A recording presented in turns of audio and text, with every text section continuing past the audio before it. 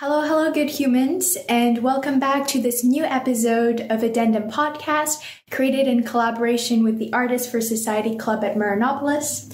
Artists for Society's mission is to help promote and support local artists of Montreal. So we partner with artists to offer unconventional art workshops to our members while promoting the visibility of our artists on social media. So today we are honored and excited to welcome Maryam Nadimi. She's a Persian Illumination artist, and she's here today with us to talk to you more about her artistic journey and to make you discover this incredibly unique form of art that is Persian Illumination art. So take a listen. Hello, Maryam. Welcome. We're super happy to have you with us. And our first question concerns a piece of information that we read on your website, which we have studied in depth. So you mentioned that you started learning the art of calligraphy from age 12. So what drew you to art from such a young age? Actually, that's a very good question. And I think it's also very practical for parents. Why? The answer is that the atmosphere of kids' home during their young age, I think, it's very important and effective in what they will pursue in their life. This is exactly what had happened for me. My father is an architecture professor in university, and he is also calligrapher. So I always had the artistic stuff and the sketches everywhere in my home. So actually I kind of had this temptation from my childhood to love art and to do art. And I was also used to do very detailed handcrafts and paintings from my childhood. And when I came 12, I entered the world of Persian calligraphy, which I was absolutely in love with that. Persian calligraphy, if I want to tell you, is a very well-known and outstanding art, which is the main factor, actually, for formation of Persian Illumination. So I can say I was naturally guided to this art because I wanted to decorate my calligraphies. So this is actually these are the main reasons I started to do Persian calligraphy. I'm so excited to share my thoughts about this art. Initially, I would like to tell you something which is so important.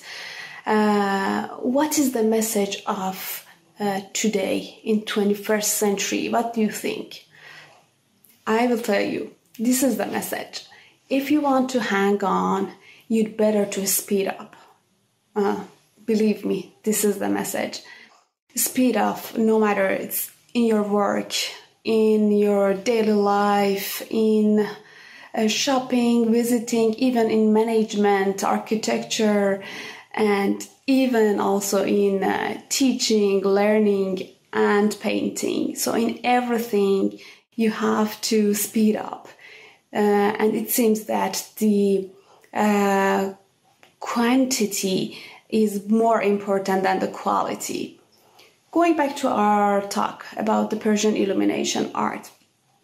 Persian traditional art, basically, like Persian Illumination or weaving carpets or calligraphy, and even the architecture, I can say, these arts manifests thinking and enjoying every single moment in our life.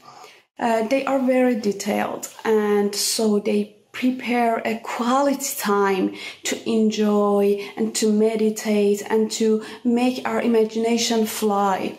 These are my thoughts, actually, and to live the life in a real way. What is a brief history of Persian Illumination art?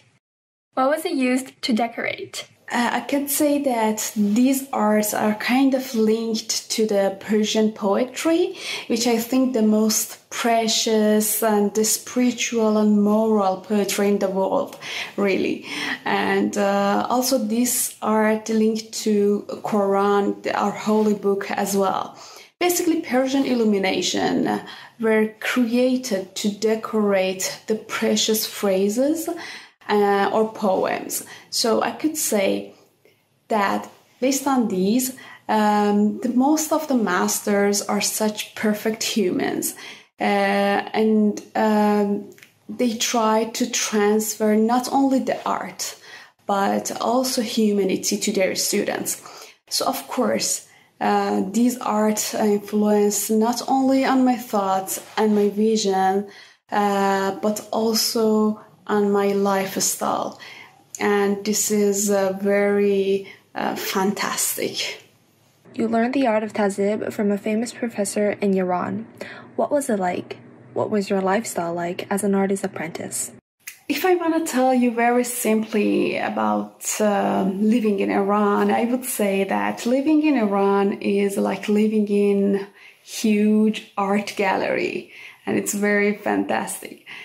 And of course, some cities of Iran are full of touristic, remarkable sites that I'm really in love with them. As you may know, Iran has a very rich history and culture, and as I know, it had a very great impact on the world through art, architecture, poetry, philosophy, medicine, lots of things. How was growing up in Iran like? What are some of your favorite memories from your home country? My favorite memories, I would say that I really miss those time when I was visiting Van. I really missed it. And also mountain climbing, I would say. Yeah, I really missed it here, actually. So these are my most favorite memories from Iran. You decided to immigrate to Canada in 2007. What were the reasons for your departure? I came to Canada in 2007 to complete my academic field and to gain my PhD, and I did so. But after finishing my PhD, because of some family issues, we decided to stay for a longer time. You obtained a PhD in genetics at Université de Montréal. That is very impressive. Genetics are also a very interesting field of study. Why do you choose to study genetics? Do you still work with science today, or do you dedicate your full time to art? Would you say that studying biology has influenced your art in any shape or form? If so, how? I always loved biology, and it might be because of that I love nature. But at that moment of life that I had to choose between like art or science and to choose my future academic field, my father advised me to continue art and sport. I am satisfied to do, and it had a really positive effects. But what I can say about the effect and the influence of in Persian Illumination, we painted nature and mostly like flowers and plants. And my major was botany, like plant biology, and after that genetics in PhD. And I myself feel that there's a good harmony among Persian Illumination and my academic field. And yes, I think they had a really positive effects on each other and also on myself. So yeah, that's it. That's my thought about my academic field and my artistic field. What is one of the major artistic projects that you have undertaken? My main aim in my life is to grow, to be a perfect human. And I think my art helps me in achieving my goal. So I will I would like to move slow and steady, step by step, to enjoy doing this art and enjoy tutoring this art to other lovers, and to enjoy even to exhibit my art pieces to other people around the world. And at the same time, I'm with this art. And this art, I think, is full of love and peace. Wherever we have to share it with other people.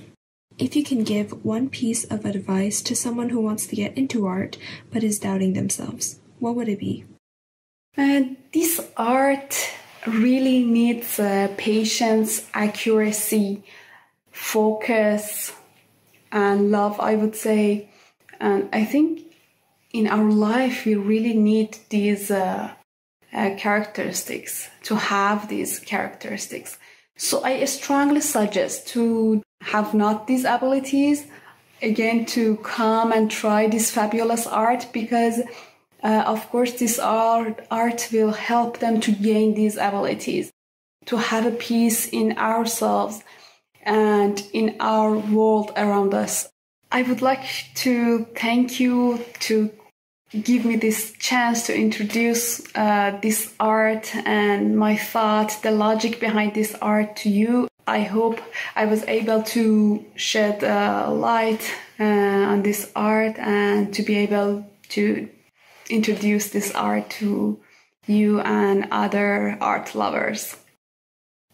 Thank you very much and have a great day.